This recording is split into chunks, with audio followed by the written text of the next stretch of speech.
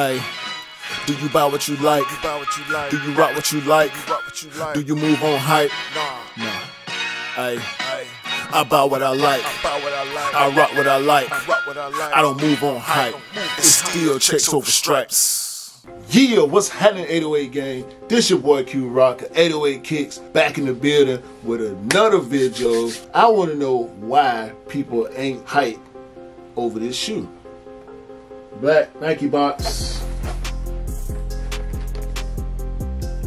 Supreme box logo. Nothing special about the box. It's a regular black Nike box. They give you stickers, which is dope. The paper is Nike Supreme, but you can't really see it because it's white on white.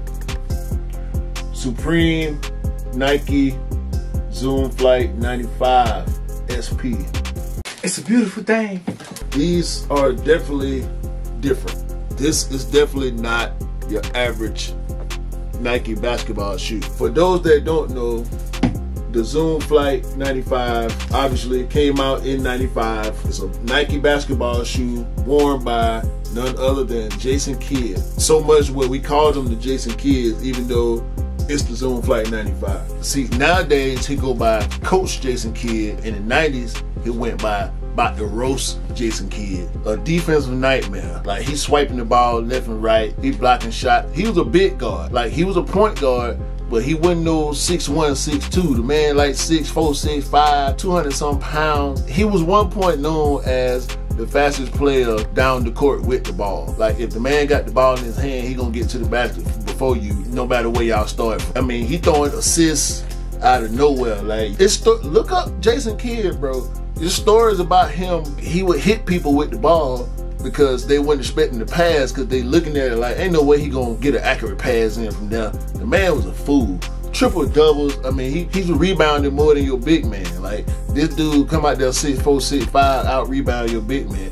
This before Russell Westbrook. Like, Westbrook doing it now, and he did it more. But Jason Kidd was the OG walking triple double. Drop 20, 30 on you, 15, 20 assists, 10, 12 rebounds, 4 steals, 2 blocks. Like, look up the man's stats. And he got a championship too. He ain't lying. Nike Supreme hang tag.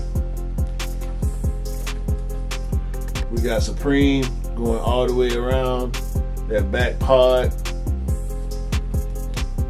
And we got Paisley all over the leather uppers that feel real good.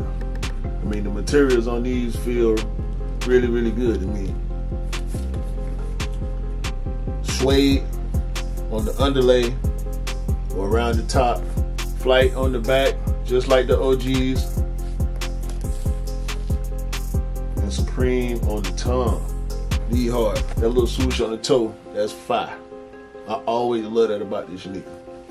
They just brought back the original colorway of these. They give you black laces, plain black laces to go along with the black and white laces that come in the shoe, and Supreme on the bottom. I didn't get the OGs when they retroed. Supreme on the insole. This is not something that you would expect from Supreme, but they did just release black and white colorways of an Air Trainer Supreme collab.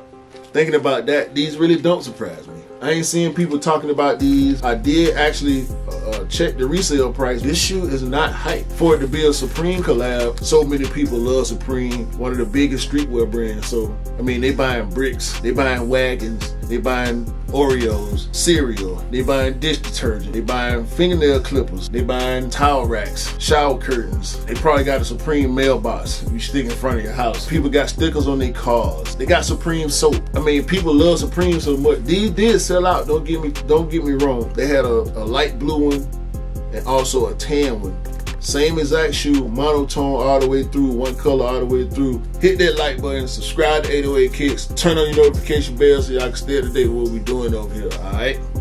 This your boy Q Rock. Get with y'all on the next one. Peace.